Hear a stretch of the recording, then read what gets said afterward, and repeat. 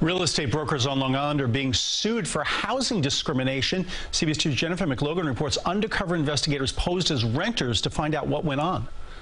Long Island residents say they were looking only to find an apartment to rent, but when they got pushback, a nonprofit housing watchdog group sent undercover testers to meet and call realtors.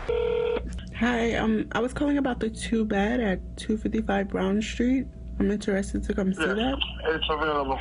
Would I be able to use my voucher here? It's Section 8. No, she doesn't take any program. Without them going out and testing what's going on out in the community, the real story can't be told. The story? 12 local real estate companies and brokers are being sued for illegally refusing to rent to those who use government vouchers to pay.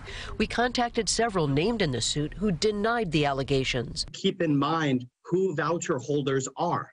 They are families, they are children, they are the disabled, and they are veterans who fought for our country. Erin Carr, founder and executive director of Housing Rights Initiative. It doesn't just hurt that family, it hurts taxpayers because homelessness is extraordinarily expensive. Real estate professionals are responsible for understanding that housing providers must accept all lawful sources of income. The Housing Choice Voucher program is federally funded. Administered by Nassau's Office of Housing, it provides subsidy based on income, rent paid directly to the landlord. I asked if I would be able to use a Section 8 voucher there, and they said that they would check with the listing agent, and I just haven't heard back. 20 Washington.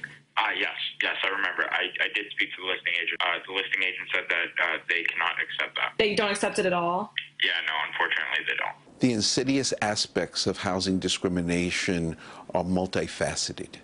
And this is just one ugly head that needs to get chopped off. Long Island realtors in recent past have been accused of redlining and steering. Advocates are demanding the state enforce real estate laws. On Long Island, Jennifer McLogan, CBS 2 News.